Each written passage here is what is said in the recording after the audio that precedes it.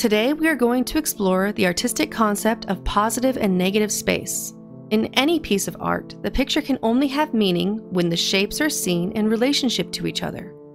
Let's look at this image, Vase Positive Negative Space by Rubens.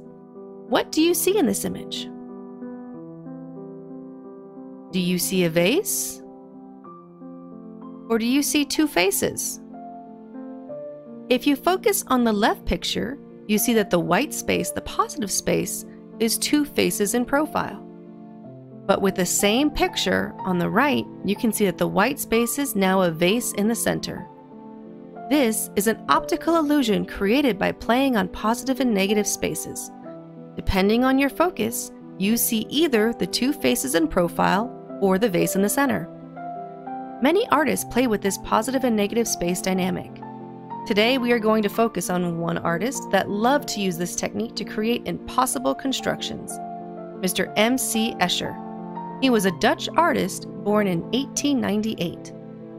He was a graphic artist who used many different mediums, including wood carvings and lithographs, to create these impossible constructions.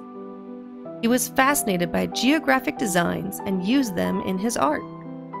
His art focused on mathematical concepts like infinity, reflection, and symmetry. With regards to negative and positive space, he loved to flip them in his drawings.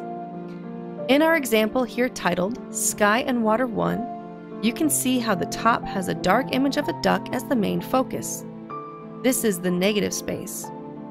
As your eyes travel lower into the painting, notice the duck fades away to be replaced by the white image of that at the fish at the bottom.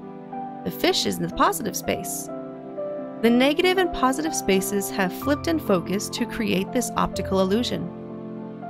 The central lines between the images show how tightly the negative and positive spaces exist in a drawing by having both the duck and the fish meeting together seamlessly during this transition.